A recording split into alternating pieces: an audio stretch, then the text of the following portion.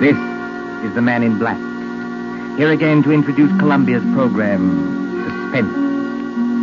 Our distinguished star this evening is that delightful gentleman, Mr. Roland Young, playing as author of detective novels, who invented his best plot when his life was at stake.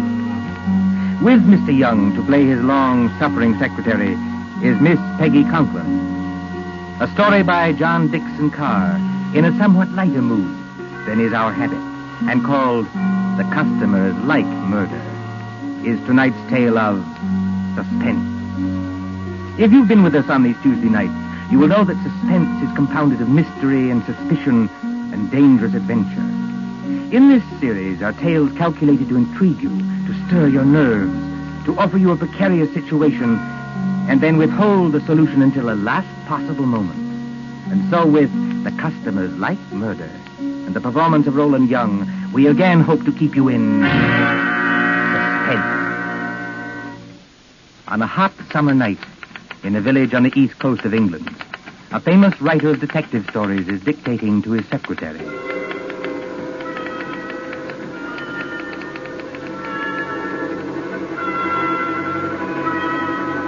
You have all heard of Mr. Gerald Hawkstone, celebrated author of Murder on the Woolsack, Aconite at the Admiralty, Who Shot the Prime Minister, and other thrillers which have held us past the midnight hour.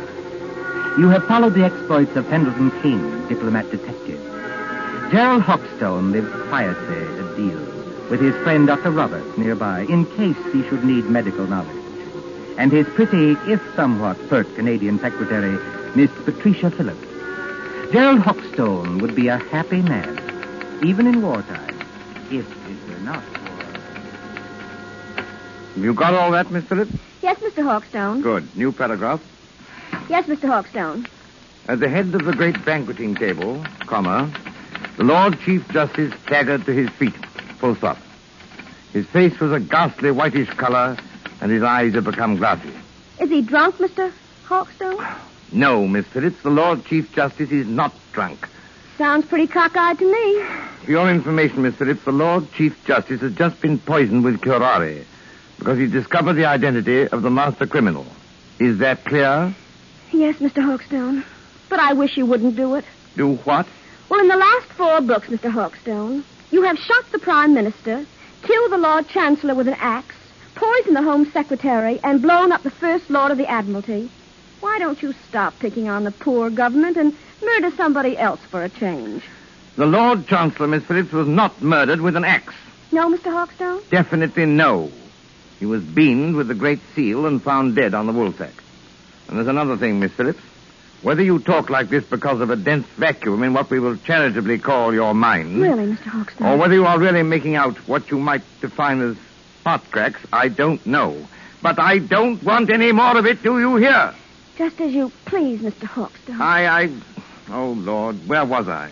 His face was a ghastly whitish color, and his eyes had become glassy. Sounds like me. All right. A single choking cry escaped his lips, comma, and his body crumpled to the floor. Full stop. New paragraph.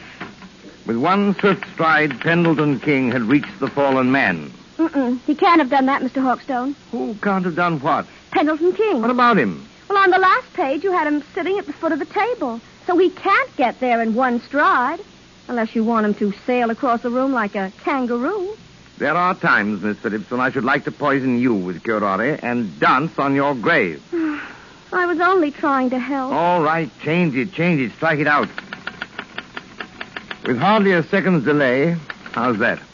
Comma. Pendleton King had reached the fallen man. Full stop. New paragraph. Quote. I feared it, comma. Close quote. He muttered. Full stop.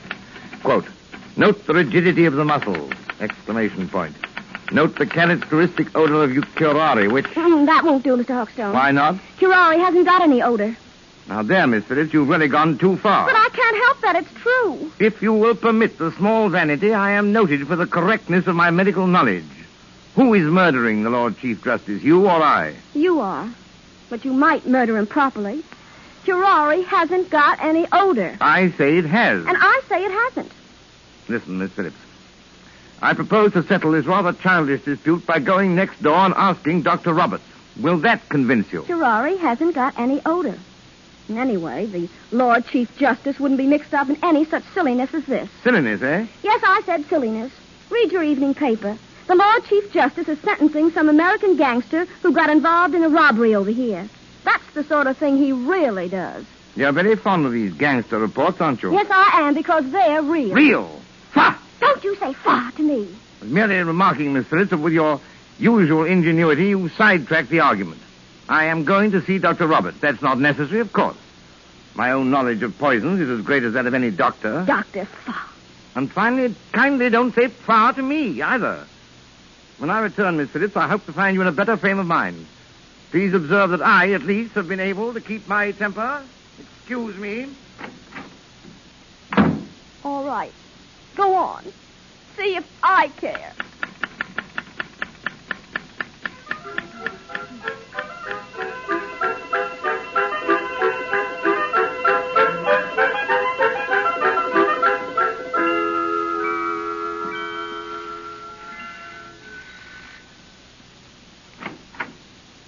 Oh, excuse me, but... Good evening, Mr. Hawkstone. Good evening, Mrs. Roberts. May I come in? Of course. Mind the blackout curtain. My, isn't it hot and stuffy tonight? Rather close, yes. Is the doctor in? I'm afraid he isn't, Mr. Hawkstone, but I expect him back any minute. Oh, out on a call? No, I'm almost certain he isn't, because that's his medicine case and stethoscope there on the table. I think he's just gone up the road to get some tobacco. Do you mind if I wait? Not at all. But you will excuse me if I run along. I promised Mrs. Anderson I'd drop in there. It's her neuralgia again, and I'm terribly late already. Don't let me detain you, Mrs. Roberts. Go right ahead. I'm afraid you'll have to wait in George's consulting room. I've got most of the house dark, so I could keep the windows open. You know which room it is? Yes, I could find it blindfolded. Oh, and I wonder if you'd take the medicine case and stethoscope and drop them in the consulting room. George is so careless, he lets them lie about anywhere. Medicine case? Stethoscope, yes. As a matter of fact, I've always wanted to hang one of these things around my neck like this. Look almost like a doctor, don't I? Good night, Mrs. Roberts. Good night, Mr. Hawkstone. See you later. So what I write is silliness, eh? And I don't know anything about poisons. And I call her Miss Phillips instead of Patricia. Ah, here we are. Now, where's that light switch? Good Lord. Come on in, Doc. Close the door. Who the deuce are you? You want to keep healthy, Doc? Just do what you're told. Come in and close the door. Is that by any chance a revolver you're pointing at me? There ain't no cigarette case. I'm warning you. Well, I'm hanged. I've done it 1,000 times in stories, but I never thought... Don't drop that junk you're carrying either. You're going to need it, Doc, when you come along with me. Come along with you? Where? Just to see a guy, that's all. To see a... Oh, wait a minute. You don't think I'm the doctor? Now, look, Doc. I ain't got any time for gags, see? The boss says to bring you, so I bring you. There'll be a very sick man out there if you don't go. Yes, there'll be a very dead man out there if I do go. I tell you, old man, you're making a terrible mistake. Now, look, Doc. My name is Hawkstone. I live next door. I'm not a medical man, and Wait a I minute. never... Somebody's coming. Miss Phillips. Now then, Dr. Hawkstone, just look here in the encyclopedia. So you ain't the doctor, huh? That's done it. Just a real old-fashioned kidder, ain't you? Now, you keep quiet, lady. You know it's good for you. I know you. I've seen your picture. You're Big Louie Miller. Pretty smart I'm dame you sure got that's here, him. Doc. Listen, Mr. Just take it Hawkstone. easy, Miss Phillips. Big Louie Miller and Slaps Kelly.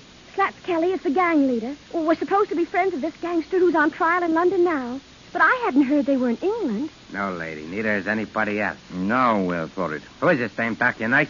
No, she's my secretary. She doesn't know anything about this. She seems to know too much about it, if you ask me. Come on, lady. You're going with us. Going? Where? Just for a little ride, lady. Just for a little ride.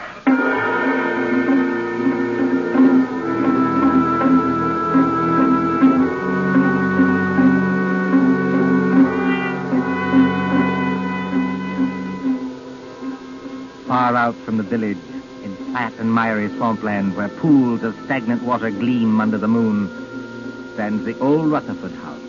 It is a desolate place, on the track of Field Marshal Goering's bombers when they crossed the coastline. But there are no searchlights here, and no guns. Only the heat on the glimmering marshes and the decaying, weather-boarded house as a motor car approaches. Drive straight ahead, Doc. Right around to the back of the house. And remember, I still got this rod against the back of your neck. As a matter of fact, Louis, I'm rather enjoying this. All except the murder. What murder? We ain't gonna bump anybody off. Maybe not you, old boy, but I am. Just wait till I get at your patient. I don't see how you can joke about this. I'm not joking, Miss Phillips. If Louis won't tell us what's wrong with the patient. Never you mind the patient, Doc. You just drive around here. Yeah, whoa. So? Right here. Oh. So this is the enchanted castle, eh? Climb out of here and walk ahead of me over to that house. Come on, Miss Phillips. That's right, lady. You too. Come on. Hey, hold on, Doc. Grab a can of this cleaning fluid here. You can help me carry it in. Cleaning fluid? Yeah, there's 2 cans of it. If I can carry one, then I need my other hand for this ride. Come on. We ain't got all night. Get it out of the back seat. Professionally, this is a little out of my line of duty. What do you want with the cleaning fluid? The boss's suits get all messed up, so I clean them for him. I play nursemaid and everything around here. Come on now. Straight ahead. Stop asking questions. You got this place blacked out, Louis. If the police don't get you, the air raid warden will. Forget it, Doc. We got this place so sealed up, you can hardly breathe inside. In here? That's right, lady. Go ahead. I'll close the door. I can't see, old boy. Which way? Here. Set that can down and follow me. You too, lady. Right here, with the curtains hanging over the door. Now, I want you to meet the boss. So I open the curtain like this. Howdy, Doc. Come right in. Glad to see you. I've been expecting you. Glad to see you, old man. I imagine you're the celebrated Mr. Kelly. That's me, Doc. Slats Kelly to you. Glad to see you taking this nice and friendly. Louis, what's the idea of bringing in the dame? I couldn't help it, boy. How? She says nice, see? She was with him, and she knew who I was. She did, eh? I don't know anything. All I want to do is to go home. That's all right, sister. You'll go home all nice and friendly. As soon as I've had a little talk with the doctor. A talk about what? Well, we're not what you might call comfortable here, Doc. Well, we've got flashlights, canned food, plenty of liquor, portable radio that works on a battery. So we managed to get along. You know what I mean? I said a talk about what? Well, that's it. That's what I'm going to tell you. We pulled a snatch, see? You pulled a snatch? He means they kidnapped somebody. That's right, sister. You speak English. May I ask who was snatched? Well, I'll tell you, Doc, because it'll have you a big laugh. The guy we snatched was the big shot you call the Lord Chief Justice. You snatched the Lord Chief Justice? We sure did, Doc, and his clerk, too. They're in the room right over there. Shut your trap, Louis. I didn't mean nothing, Butch. I was only Did trying you hear me say shut your trap? Okay. But, look here, what was the idea behind this snatch? Well, I'll tell you, Doc. We got a pal, see? Well? Dominic Pirelli, his name is. He's up on a grand larceny rap, and Pirelli don't like Blimey jails. He don't like 'em at all. Besides, the dirty little rat owes me 14 G's. So what do? Snatched the Lord Chief Justice, apparently, but why? Because the mouthpiece back home tells me long ago that a man can't be sentenced except for the judge that tried him. And the Lord Chief Justice is the judge who tried Dominic Pirelli, is that it? That's right, Doc. But it ain't the main thing. This Chief Justice is a pretty important guy, see? So, what do? We write to the cops and say, now, look, we got the old bird in a place where you'll never find him, and if you want to keep things nice and friendly, just spring Dominic Pirelli. Spring him? Turn him loose. Sure. Spring Pirelli, and you'll get the old judge back in one piece. If you don't do it, you'll get him back with his head as full of holes as a Swiss cheese. And we're not kidding. This is horrible. I can't stand it. Take it easy, sister. Take it easy. You know, Slats, I admire you tremendously. You do, Doc. Why? Because you've invented a crazier idea than I ever did. Just what do you mean by that crack, Doc? You don't honestly think the government will make a bargain with you. I sort of think they will, Doc. I sort of think they will. But what if they don't? It'll be just too bad for a lot of people. You know what I mean? Why wouldn't I like to give that judge a going over? Louis got a sort of a grudge against the old guy, Doc. Well, wouldn't you have? Louis' temperamental, see? He gets bored easy. So he says to the old guy and his clerk, he says, can you play poker? He just says, sure. So they play poker from 6 in the evening to 5 in the morning. What do you know? If the old judge don't win all Louis' dough. They rung in a cold deck on me. That's how they done it. They're a couple of crooks. Are you accusing the Lord Chief Justice of playing poker with marked cards? He won my dough, didn't he? Shut up, Louis. Okay, boss. Not that I blame Louis much. The things I've had to take from that judge. Well, that's where you come in, Doc. I was just wondering about that. Which of one of them is... Hurt? There's nobody hurt. Not yet. Then what the devil do you want with me? I want them kept quiet so they don't keep trying to escape. We can't get tough with them, not until I get Pirelli and my 14 Gs. And I want you to give them a hypodermic or something that'll keep them out cold for 2 days. Can you do that? Why, yes, I don't know. I suppose I could. Mr. Hawkstone, for heaven's sakes, be careful. Now, what do you use to dope them? Well, under the circumstances and considering all the factors involved, I think I should use morphine. Well, have you got any morphine in that black satchel? Oh, yes. Plenty of morphine. I always go about equipped for these little emergencies. Well, then open the satchel. Come on, open it. Well, there you are. Dozens of little bottles, anyway. Now then, Doc, which one of them bottles is the one that has the morphine in it? The fact is, Flats... Come on. Which one is it? Listen, boss. Louis, how many times do I have to tell you to shut up? Yeah, but it's the midnight news. The news on the radio. You said you wanted to hear it. It's after midnight now. Why didn't you tell me? It's all right, boss. I switched the radio on. Well, then keep quiet, all of you. A couple of seconds now, you're going to hear some mighty sweet news. I wonder. So do I. Quiet. The Lord Chief Justice.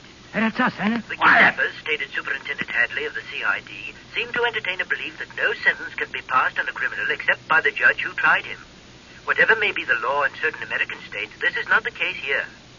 Dominic Forelli, alias Dominic Stevens, was today sentenced by Mr. Justice Stoneman to 14 years hard labor and this evening entered Dartmoor prison. Why, that One moment, please. double-crossing lawyer told me... Take it easy, boys. Look Take at it that, easy. Kelly. He's as white as a ghost, and his mouth is twisting back as though... Here is a bulletin just received. Scotland Yard flying squad cars, assisted by the constabulary of a county which for obvious reasons cannot be named, are closing in on the two kidnappers, believed to be men already wanted in the United States for murder. That's us, boss. Should anyone who has any further information about these men, whose descriptions follow, communicate with New Scotland Yard, telephone number Whitehall 121... Wait till I get my hands on it. That's all right, boss. Everything's all right now. I turned it off. Can't do more than turn it off, Louis. I'll fix that thing. Hey, what are you going to do, boss? Hey, don't bust the radio. Hey. Oh, you hadn't on the bust of the radio, boss. Now we can't get any news. We've had on ears lately. Come on, put that light out. I want to look out the window. So they're closing in. Okay? Patricia, you see, I can call you that. Why couldn't you have called me that weeks ago? Oh, well, putting that aside, I started it as half a joke. But I'm not joking now. I intend to get that rat-faced Flats if it's the last thing I ever do. It probably will be. But how are you going to? Trust Pendleton King, my dear. He's got out of worse scrapes than this. 14,000 bucks gone. And the cops on our tail while we stand here yapping. You heard what that radio said, Louis. Yeah, I heard it all right. Look, boss, we better lamb out of here while it's Sure we time. will, Louis. Before we go, we settle things with the old guy in the other room. You can't get away with it, Louis. This is England. They'll hang you. So what? We got a murder rap for facing the States, ain't we? And I just as soon hang as fry. What about you, Louis? You said it, boss. Let me take this rod of mine, stick it against the back of the old guy's neck, and... No. No rides. That's too easy. Easy. Sure. One slug and it's all over. This guy rates special treatment. And that's where the doctor comes in. You know anything about poisons, Doc? I know a good deal about poisons. The customers like murder. What's that? Oh, nothing. Just a slogan in my profession. Look, Louis, do you remember the time Johnny Presco was running the old 3rd Avenue Social Club? Yeah? And Mike Delaney talks out of turn? And they feed him some white stuff called strychnine? Oh, yeah. And sit around and light cigarettes and watch him die. It took 4 hours, Doc, and you could hear the rats screaming as far as 81st Street. Now, wait a minute, Flats. You I can't... can't, huh? We'll see. You got any of that white stuff, Doc? Well, Come on, I you've might. got I something don't know. in that bag that'll make the old guy squeal now, haven't you? Why, yes, I suppose I have, but... Listen, get this sure. You can do it the hard way, Doc, or you can do it the easy way. Louis gets to work on you. Maybe you'd be smarter to hand the stuff over right now. What do you say? Listen, boss. Listen. What's the matter, Flats? Troubled by the heat? It is hot in here with all the windows sealed up. That sounds like planes. It is planes. British planes going over to put the heat on Germany? No such luck, old boy. German planes coming to bomb us. About a dozen Heinkels flying 20,000 feet up. Mm-hmm. Very keen ear, Miss Phillips. I'd say not over 15. That's the first wave, Slat. There'll be another wave in a minute or two. But you needn't be alarmed. They're going somewhere else. They only... Duck, Louie, duck! The way I heard you, boss, I'm under the table already. Only a little visiting card, Slats, and fully a quarter of a mile away. Put out that light, Why Louie, and bother? pull that curtain back off the window. Yeah, but boss... See what you can see.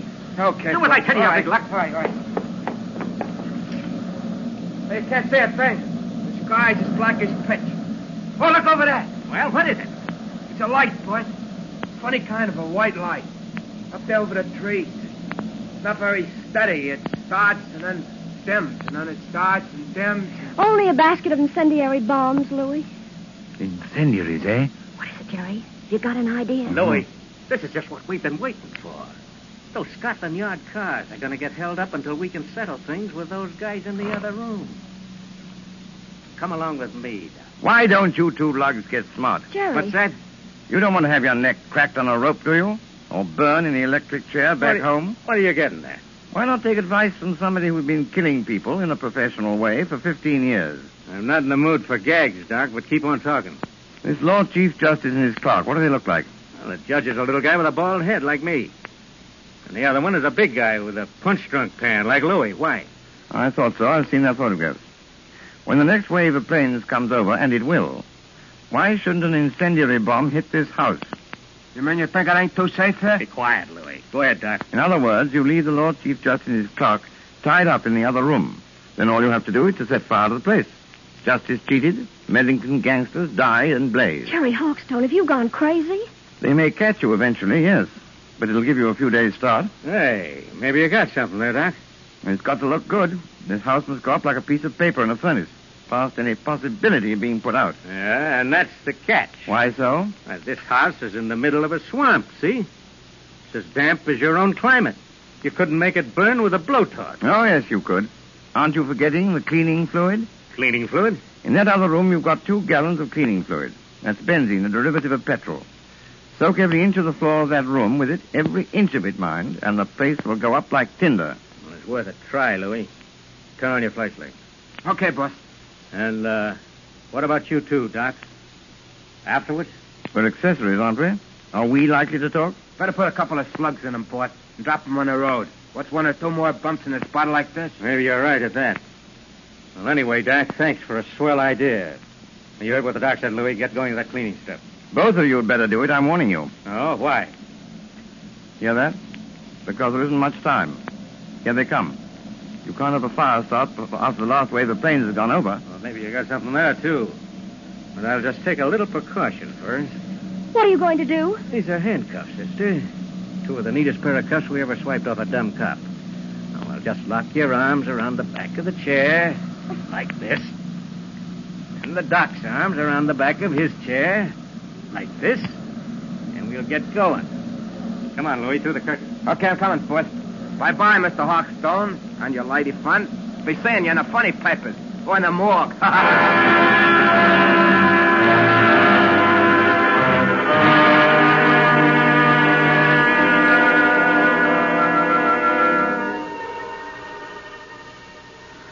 It won't be long now.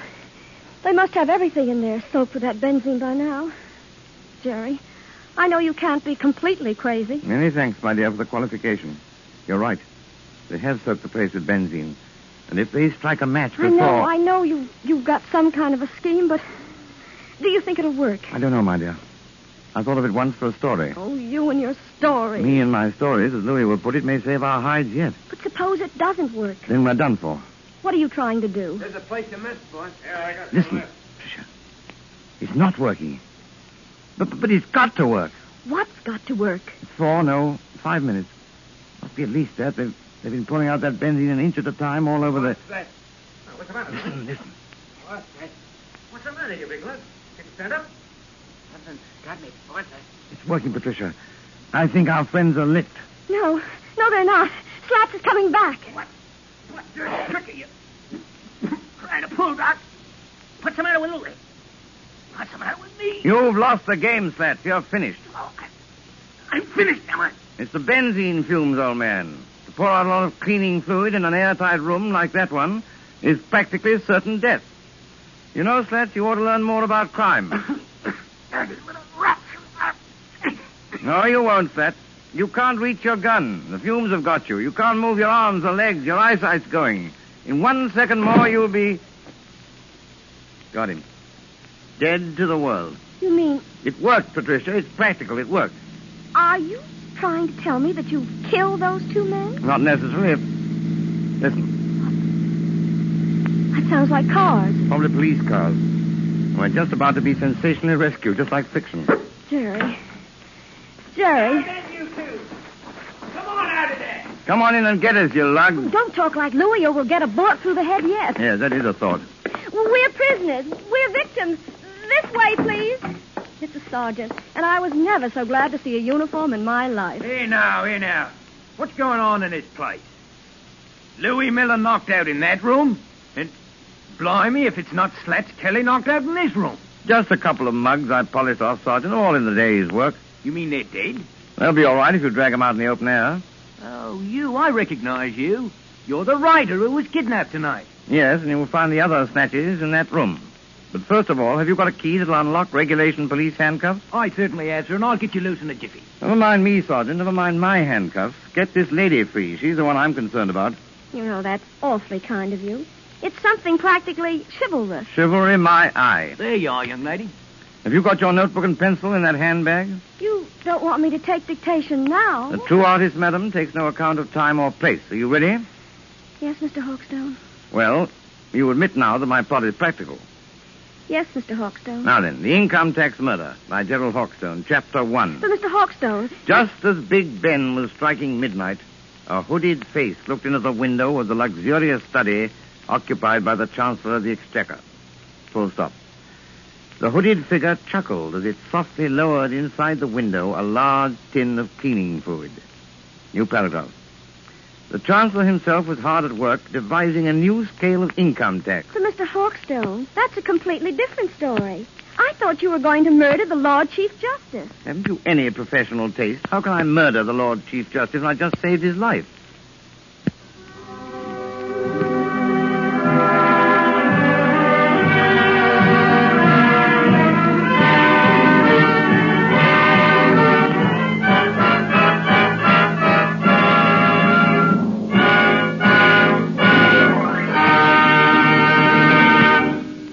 And so ends The Customers Like Murder, starring Roland Young with Peggy Conklin. Tonight's tale of suspense. This is your narrator, the man in black, who conveys to you Columbia's invitation to spend this half hour in suspense with us again next Tuesday, same time, when our story will be The Dead Sleep Lightly.